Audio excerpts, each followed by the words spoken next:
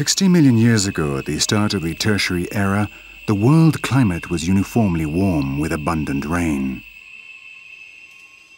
In those conditions, everything was occupied by rainforests, and the most highly evolved plants, called anthophytes or seed-bearing plants, obtained energy from the sun in the presence of plentiful water.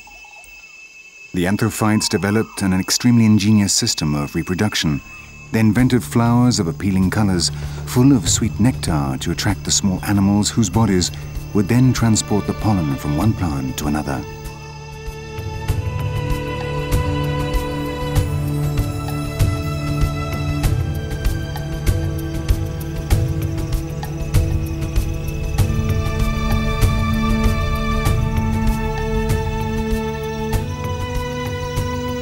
The system was an evolutionary success, but some 60 million years later the climate began to change. The continents moved, and in many places around the world, temperatures dropped. There was less rainfall and the forest shrank, leaving large open spaces.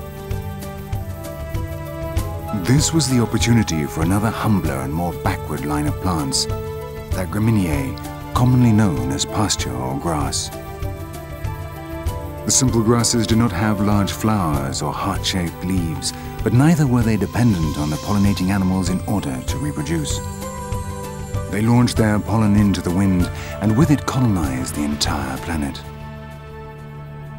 Like David against Goliath, the unremarkable grasses won out against the proud, ostentatious anthophytes. In addition, land covered in grass can feed 90% more herbivorous animals than the same surface area occupied by forest. Not only are they not harmed by being eaten, it in fact makes them grow even more. Their reserves are well guarded beneath the ground and will repeatedly grow again, even if the part above the surface is devoured 100 times.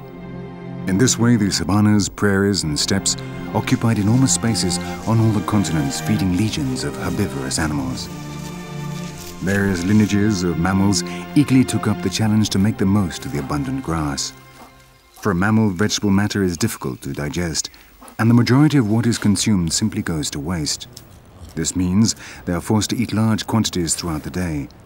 But one of the branches, that of the bovines, deer and antelopes, manage to house in their stomach certain bacteria that help them to ferment the grass and so make more efficient use of this food.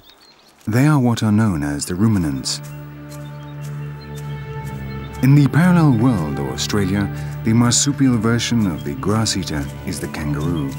Kangaroos demonstrate that evolution seeks similar solutions to the same problems. They are an example of adaptive convergence. They have bacteria in their stomachs and chew the cud like the ruminants, but are at the opposite end of the genealogical tree from the mammals. Their system of moving by jumping saves energy in short stretches, but it is not suitable for the long migrations the ruminants of the rest of the world have to undertake.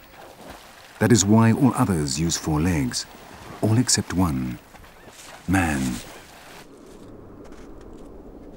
Herbivores need to be constantly on the move in order to eat, and at least twice a year they migrate, longer or shorter distances in search of places with more grass. Moreover, the grasses of tropical regions are less nutritious than those of the northern hemisphere.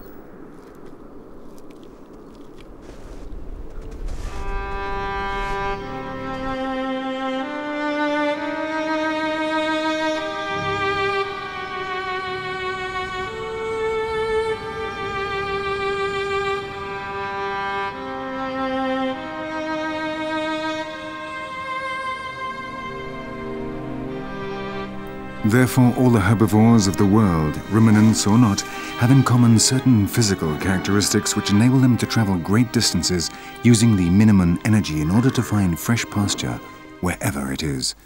This, therefore, is the origin of all these swift animals of the savanna, not the pressure of predators, as was at first thought. This grass revolution was also vital in the development of human beings.